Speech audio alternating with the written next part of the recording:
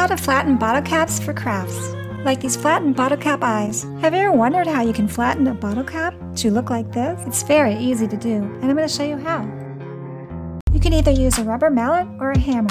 Put a brown paper bag on a concrete floor and start hammering the bottle cap.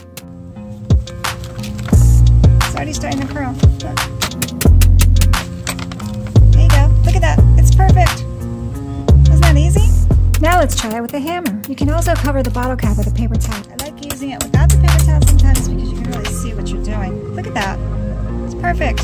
Very nice. Turn the bottle cap to this in just a few hits of a hammer or a rubber mallet. Look at that. Look how perfect it is. It's flat now. It's not sharp. There's no more edges that stick out. Isn't that easy? Now you can use this for all kinds of holiday crafts. It'll be fun. Thanks for watching. Bye.